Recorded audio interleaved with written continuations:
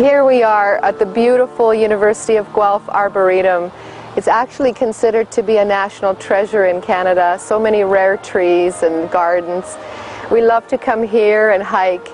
And this is Tessie, our 16-and-a-half-year-old schnoodle, Schnauzer Poodle Cross.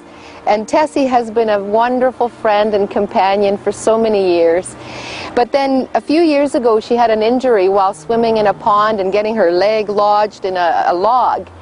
And we did a lot with nutritional help for her, a lot of targeted nutrients, and she came around.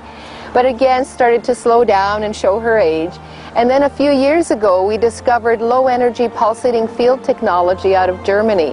And we purchased it for our home and clinic and began using it on everybody, including the pets. And Tessie showed tremendous improvement. And then as we went along, she again started to slow down to the point where she was getting more incontinent, losing her eyesight, you know, just showing the signs of age. And 10 months ago, a wonderful thing happened. We discovered the whole new concept, cutting-edge concept of redox signaling molecules.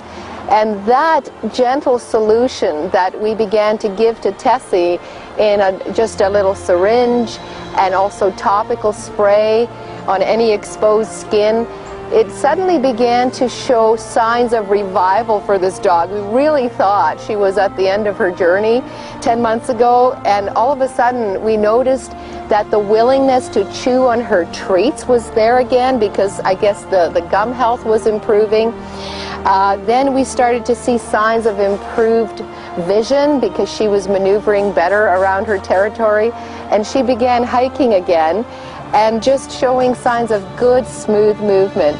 So now she's back at her favorite activity, hiking in nature, and just enjoying life to the fullest.